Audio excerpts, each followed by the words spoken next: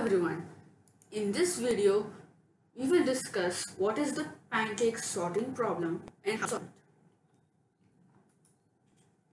I'll just turn on.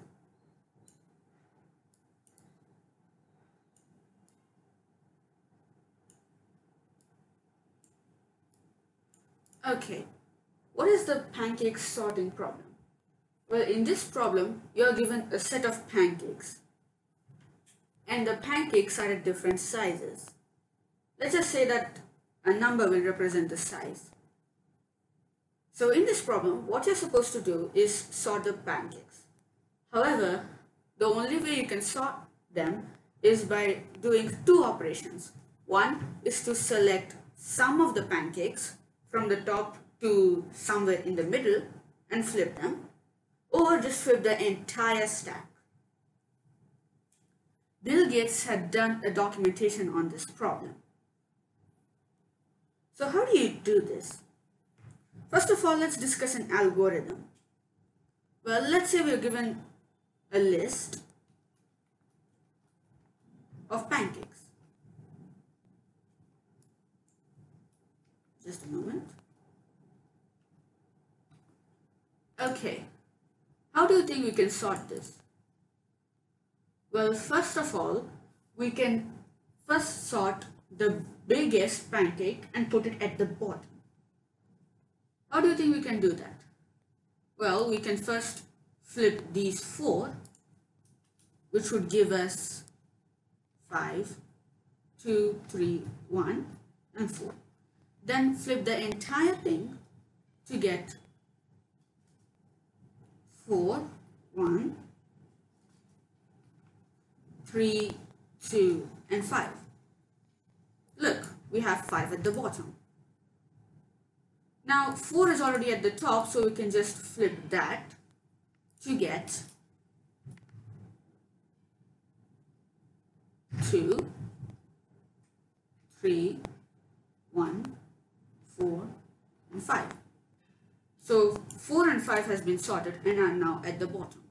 We do the same thing for the other pancakes. So how do we code a program that does this? Well, first let's start with a list of pancakes list.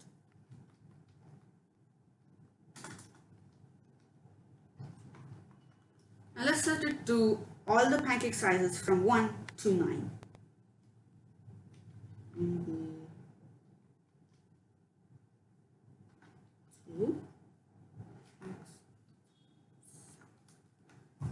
I created the list in this order: 3, 1, 4, 5, 9, 2, 6, 8, and 7. Let's first save the program.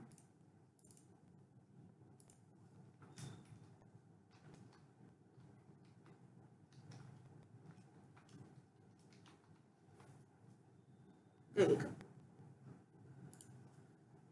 Next, let's just print the list just for comparison.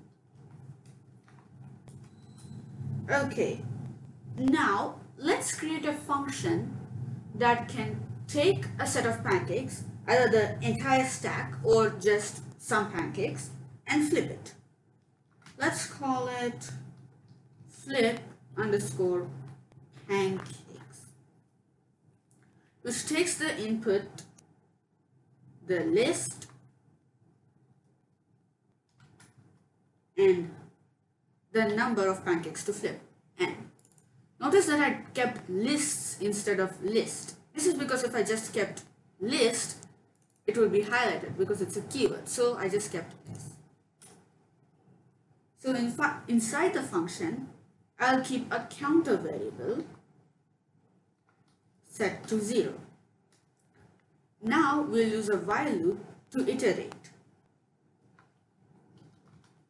And the while loop will continue to iterate as long as count is less than n, the input. Now inside the while loop, we would take the array, the lists of count, and the lists of n, and set that equal to the opposite, the inverse, the lists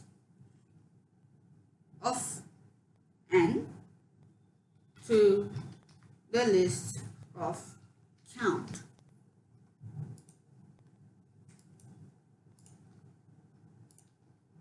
This should be counted. So notice that I use this format.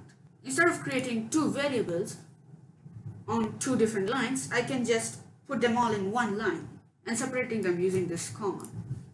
Note that in this case the order is really important because they're all on one line and are separated by a comma. Now we'll just take n and minus it by 1 and then add 1 to count. This minus equal to and plus equal to are operators that takes a variable and adds some amount to it. In this case I set it to 1. Now let's just print the list.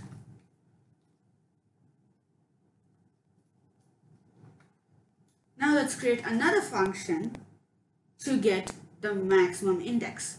That is, what is the index of the maximum size of the pancake? Let's call it max underscore index. The input would be the same as before, the list, and n, the size of the thing.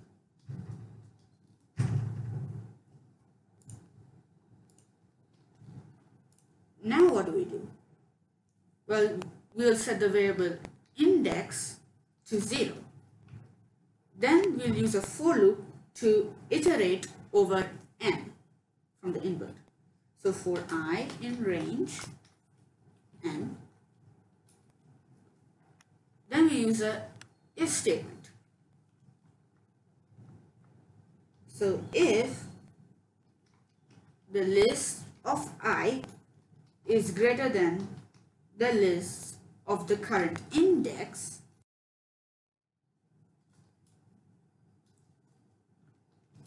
then we set index to I. What are we doing here? Here we're checking if the pancake at this current index is greater than the pancake of the previous index. If so, we'll just set the previous index to the current index and then we do it again. And then we'll return it. We'll return index. Now let's create the main function to sort the pancakes.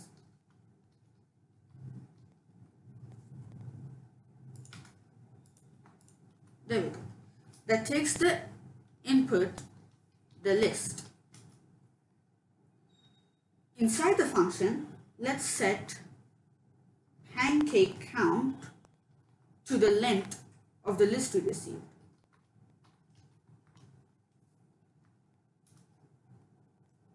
Next, we use a while loop that iterates as long as pancake count is greater than 1. Just note that if pancake count becomes 0, that means the whole list is sorted. Okay, so while pancake count is greater than 1, we will set a variable, maybe max index, equal to the function max index with the input list and the pancake count.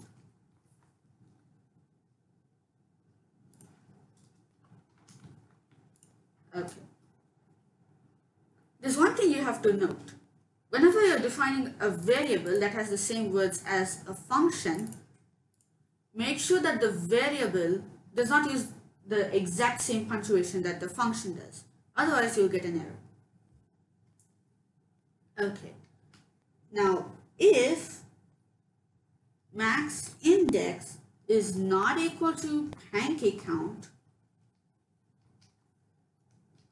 then inside that, if so, we flip those pancakes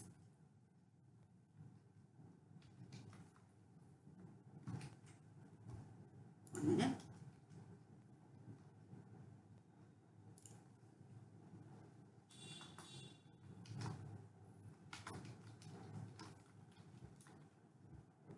And then flip the entire stack.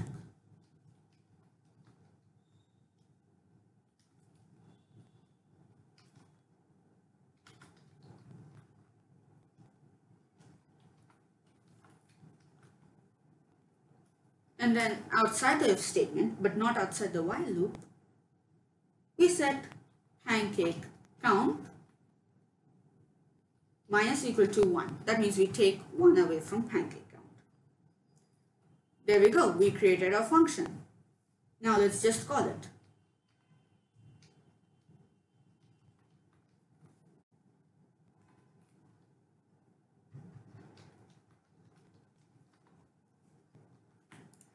Now let's run it.